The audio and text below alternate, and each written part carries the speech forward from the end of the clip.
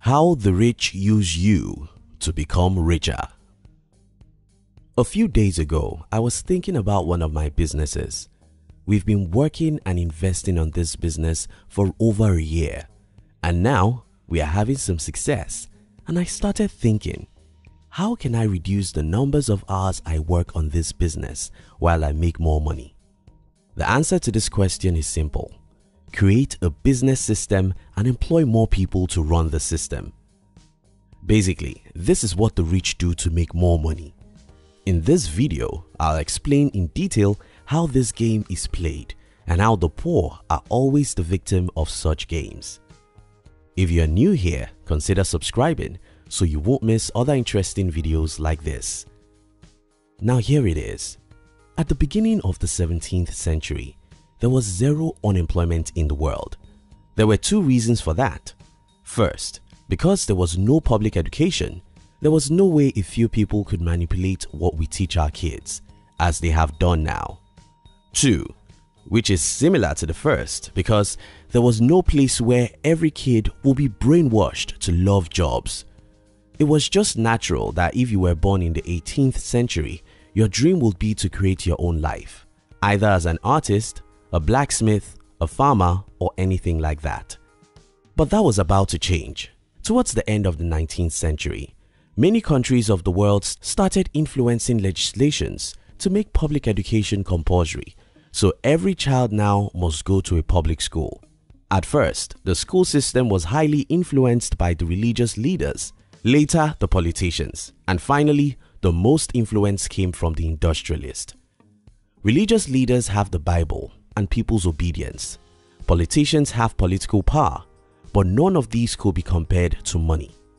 Because the industrialists have money, they end up having the last laugh. By the mid-20th century, we already have a school system that is nothing but the camp to train factory workers. The industrialists influenced everything, from curriculum to who ruled the schools. At this point, one of the education heads allegedly suggested that the mathematics curriculum was supposed to make children think. Then, one of the board members replied him something like, "Our goal isn't to make them think." And that's the greatest evil the rich ever did against the poor. Let's build them a school that will train them to be our servant. That was their plan. Now, back to my personal story. As you may perceive, I'm an entrepreneur and I use people to build businesses. While employing people to work for you isn't a sin, it becomes a terrible situation when we have a society where 95% of people need jobs. The problem about this is that because there are too many people who need jobs, the supply of a job is far greater than that of demand. And as a result, the stupid entrepreneurs like me have too many people begging them for jobs. And that eventually leads to the employers becoming kings who hires and fires at will or even underpay a lot of people. This is evil, and it was not by accident. It was well planned long before any one of us was born. My advice for you. So, if you agree with me that what I'm saying is the truth, how then can you escape this trap? The solution is simple, but not many people will do it. Give yourself education. I don't care which schools you attend. I can tell you authoritatively that what you've got in a public school isn't an education.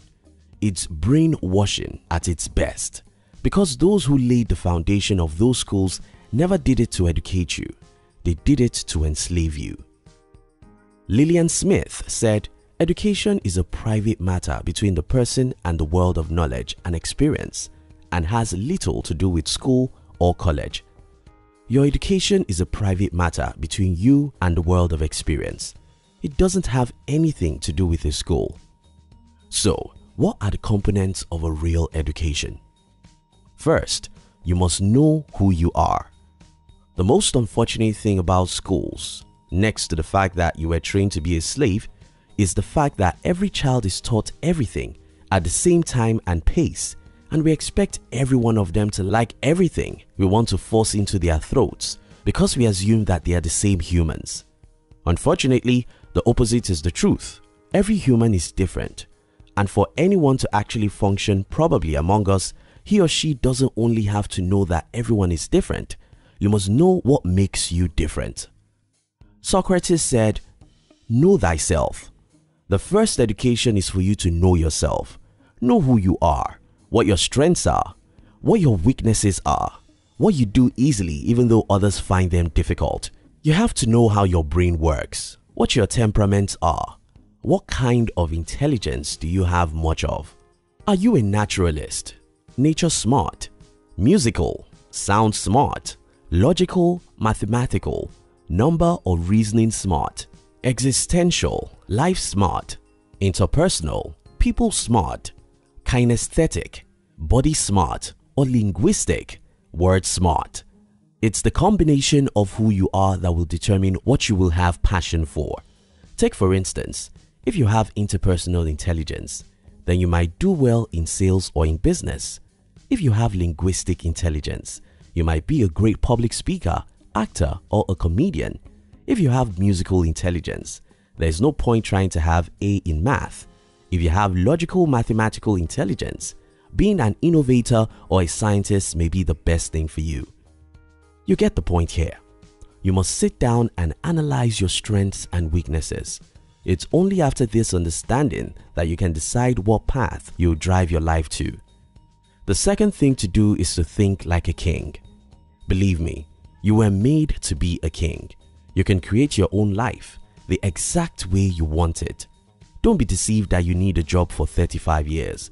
Except you love working and you love jobs, you don't have to be a slave to others all your life. But what I've noticed in people is that they don't believe in themselves. I get it. It's as a result of several years of brainwashing from society and the schools. Now, I'm telling you the truth. If you think you can change your life, you can change it.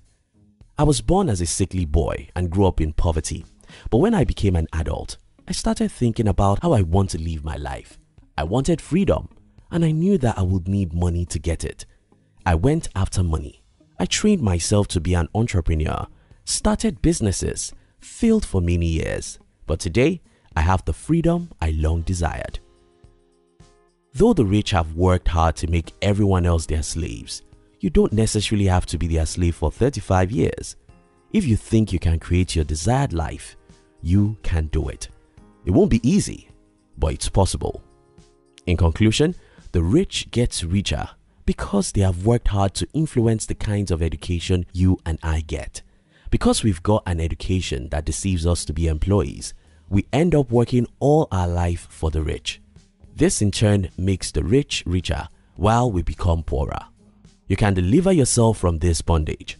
You can create your own desired life if you think you can. Thank you so much for watching our videos. Are you between the ages of 18 and 40? Then we invite you to join our new channel, which was specially created to share with you inspiration and life's lessons to succeed in life. We call it Under 40 TV. Kindly look at the description box to join the Under 40 TV. We love you.